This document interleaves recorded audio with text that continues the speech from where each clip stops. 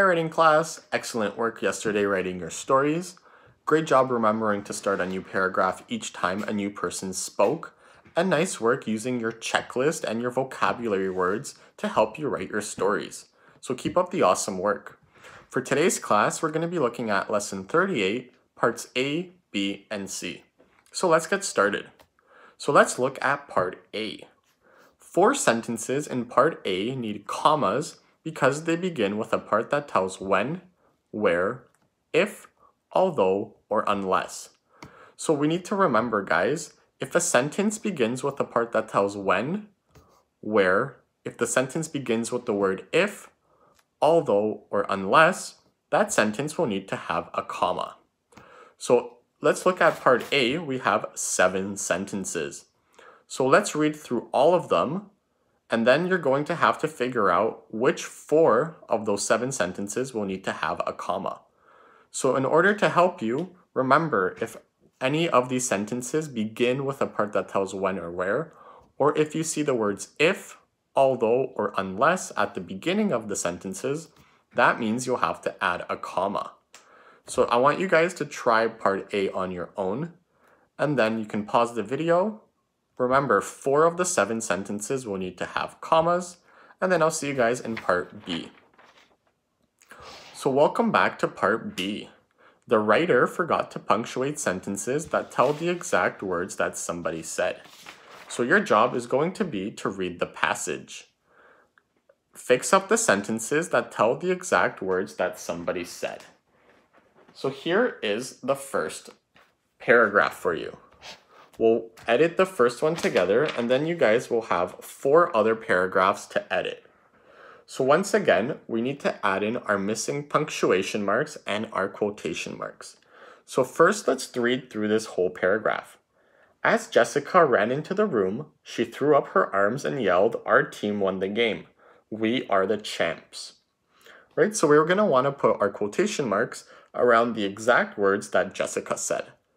So as Jessica ran into the room, she threw up her arms and yelled, "Our team won the game." Right? So I'm going to put my opening quotation mark right here because Jessica said, "Our team won the game." Right? I'm not going to put my closing quotation mark yet because she said more than one sentence. She also said, "We are the champs." So after this sentence, I'm going to put my closing quotation marks. Right, so the exact words that Jessica said were, "Our team won the game. We are the champs." We're missing 2 more things. So we have our quotation marks around the exact words that Jessica said, but we need to remember that right before the quotation mark, we need to have a comma.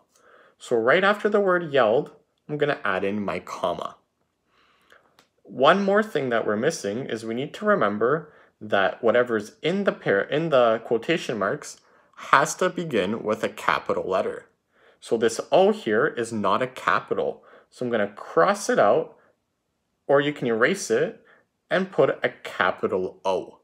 So what it should say now is, as Jessica ran into the room, she threw up her arms and yelled, comma, opening quotation mark, capital O, "Our team won the game." Period. And then the second sentence, she said, "We are the champs," period, and then my closing quotation marks. So what I want you guys to do now is read the other 4 paragraphs and also put in any missing punctuation marks, quotation marks, commas, or capital letters. If it's a question, don't forget to also add in your question mark. So you guys can pause the video now, and then I'll see you in part C. So welcome back to part C. This will be our final part for today's lesson. So for part C, we're going to be writing a multi-paragraph story. So I'll read what it says in the pictures. So let's find part C on your paper. The pictures in part C show how the story begins and how it ends, but the pictures don't show what happened between the beginning and the ending. So once again, if you look at your sheet, you have your first picture, which shows what happens at the beginning of the story, and then you have your last picture, which shows what happened at the end of the story.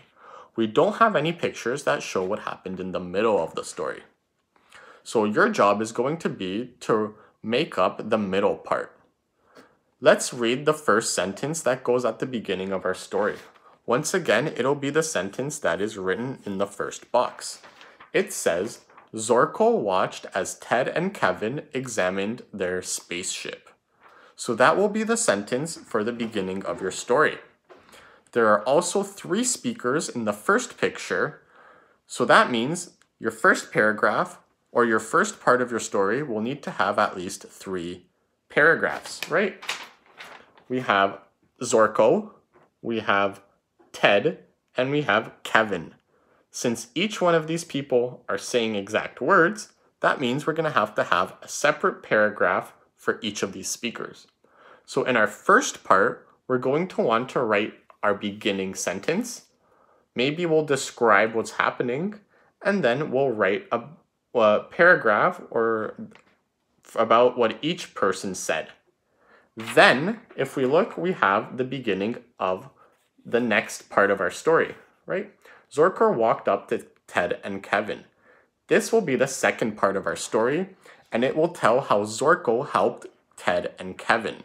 So the sentence for the second part of our story will be, Zorko walked up to Ted and Kevin. Then let's look at the picture, and that shows what happened at the end of the story, right? We see that they helped them fix their spaceship and they were able to fly away. But we can also see that Zorko got some help from some of his friends. So we're going to want to include that in our story. The middle part of your story should answer the questions that are in the box. I'll read the questions. What did Zorko say to Ted and Kevin?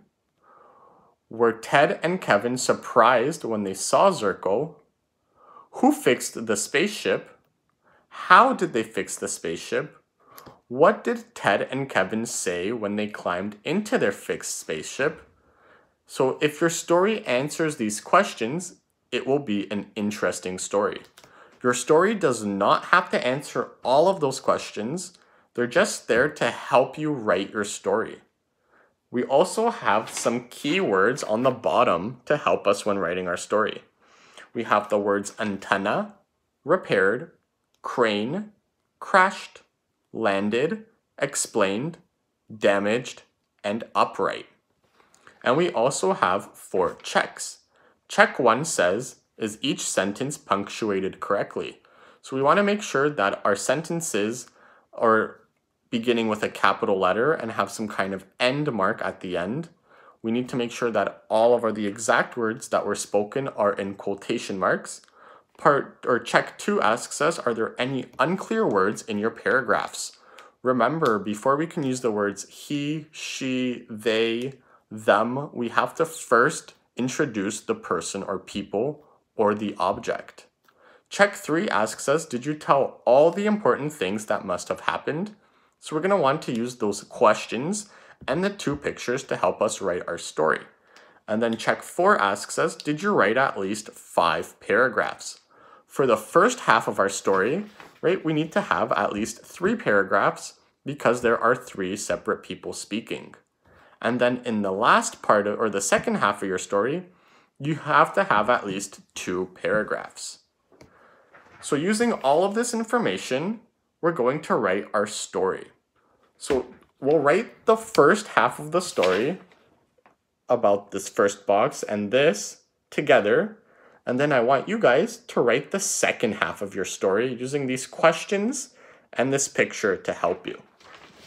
So we're going to write the first sentence that's given to us. Remember, when we're starting a paragraph, we need to remember to indent.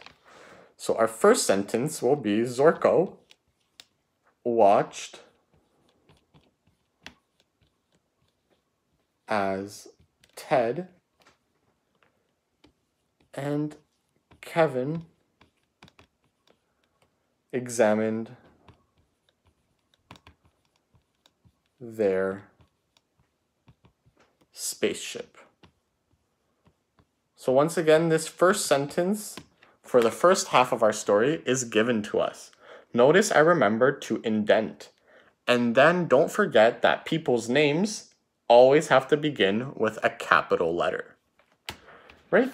So looking at this picture, we're gonna wanna describe what happened. We can see that their spaceship crashed and was damaged. So that will be our next sentence. However, I've already introduced the spaceship here. Since it's the only object that I mentioned, I can begin my next sentence with the word it. That way, it'll be clear and it'll only refer to the word spaceship. So it crashed and was damaged.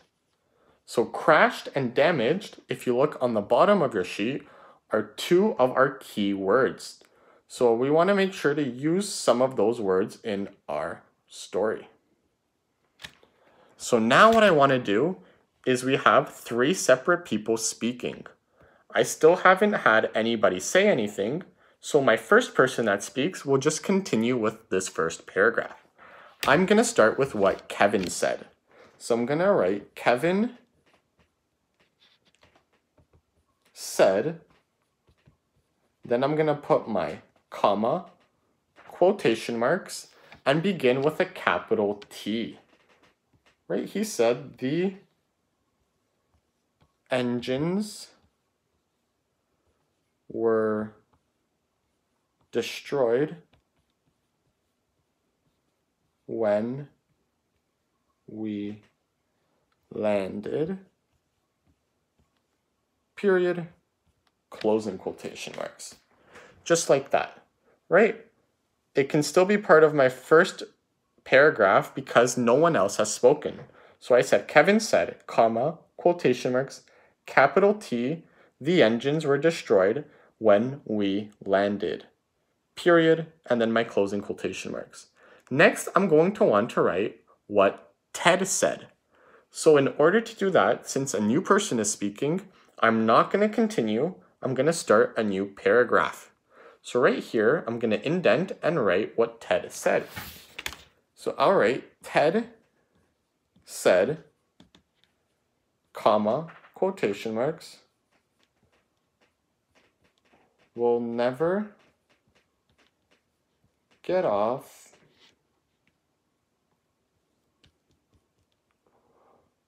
this planet. Closing quotation marks.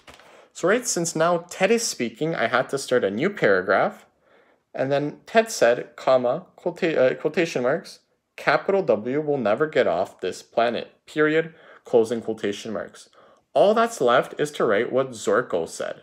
So once again, what you're going to want to do is start a new paragraph, indent, and you can write, Zorko said, those humans need help. And you're going to write the words, those humans need help, in quotation marks. Then for the second half of your story, they give you the first sentence to write.